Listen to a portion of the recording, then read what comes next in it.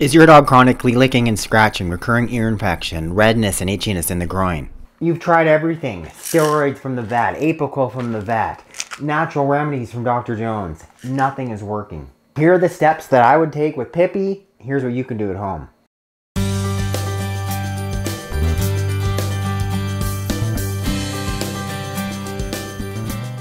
Hello, welcome back to my channel. If you're new, welcome. Click there to subscribe. Hit the bell to sign up for notifications. And then when you click the link directly in the box below, I can send you a copy of my free book. I got this question recently from a subscriber. You've got a dog that has atopy, environmental allergy.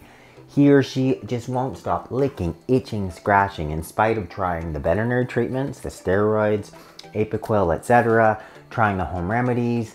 You're like, Dr. Jones, what's going on? What else can I do? Allergies in our dogs are dang hard to treat, and they're multifactorial. Like, there's many different things going on that could be causing the itching. Let's talk about things why your dog may not be responding to treatments. Number one, let's rule out external parasites. Most of you have probably treated for fleas. You know, lice, another external parasite, they can cause this intense itching. And one that less of you are going to know about, it's a type of mange mite called Sarcoptic Mange. A Sarcoptic Mange, that's the little critter what the mite looks like. Often I would see it in young dogs. They've been in a kennel, and they're exposed to a dog that has mange. They get it. They jump from one dog to the other pretty easily. And they're intensely itchy. But what do they look like? They look like that, just like any old dog with an allergy. So for these dogs that are intensely itchy, especially the ones that are no longer responding to some of the traditional treatments, I always suggest that you rule out Sarcoptic Mange in particular. I suggest most of the time starting with this, selamectin, sold under the brand name Revolution. Also consider this available via injection from your veterinarian, ivermectin.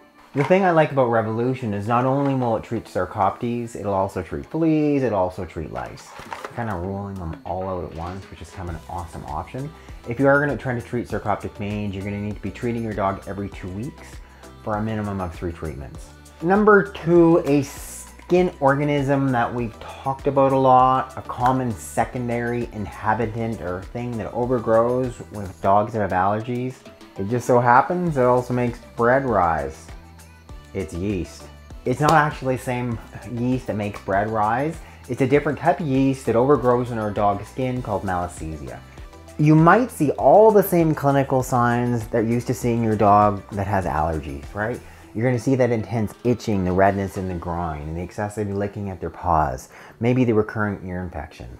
Let's have kind of a yellowish color to the skin, might feel especially greasy, but not in all cases. And you can't just visually look at the skin and say, yeah, that dog has a yeast infection.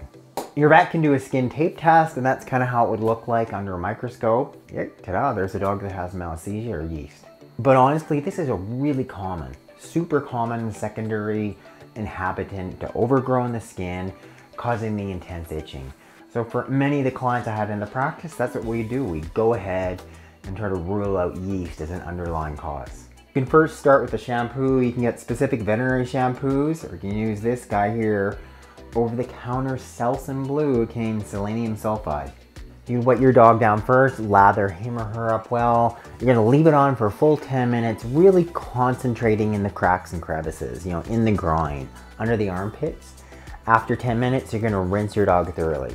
You wanna repeat that twice a week, do that for a minimum of 3 weeks. For those topical areas, you can use a cream antifungal, monostat cream or miconazole. It's a great topical anti-yeast medication. You want to apply small cover to the cracks and crevices, the affected area.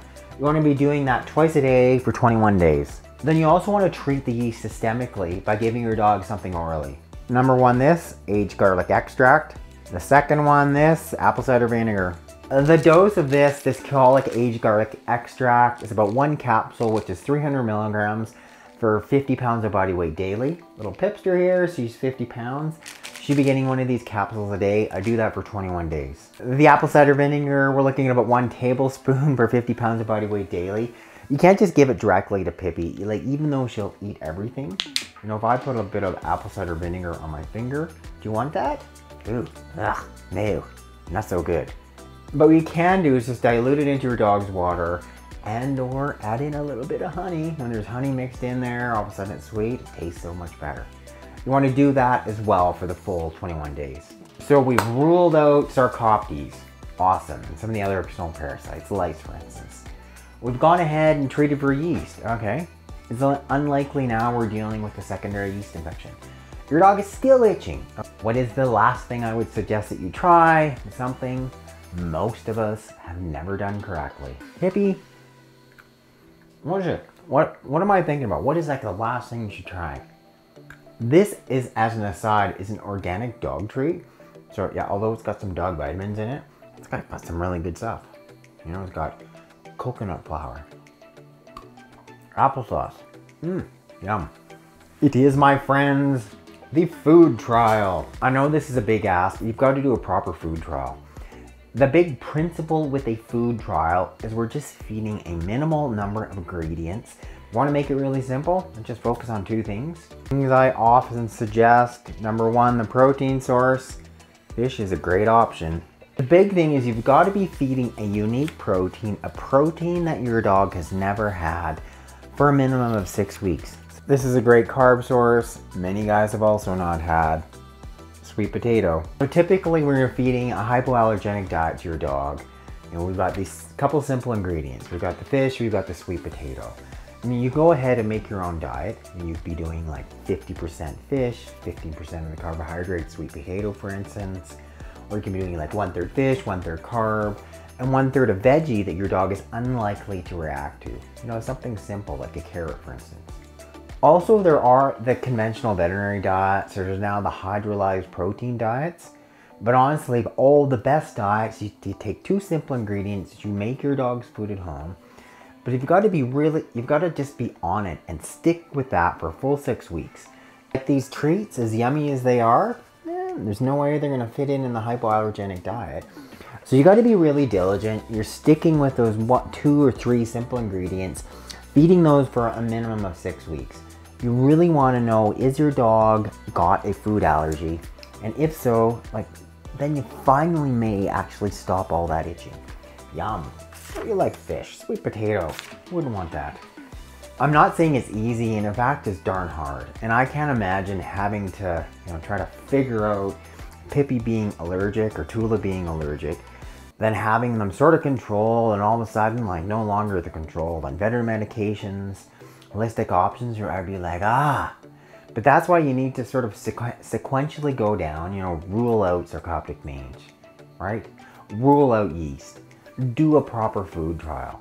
And if you follow all those steps, you're probably going to see far less itching in your dog. And hopefully between those 3 steps, you're going to figure out okay, this is what's going on. Regardless, I hope that helps, and it's maybe giving you a little bit of clarity around what to do for your itching guy. Thanks for watching. Oh my goodness. Pippi's also thankful that you're watching her in the video, because that means she gets a yummy treat. Hooray. Woohoo. I'll talk to you guys again soon. It's Dr. Jones.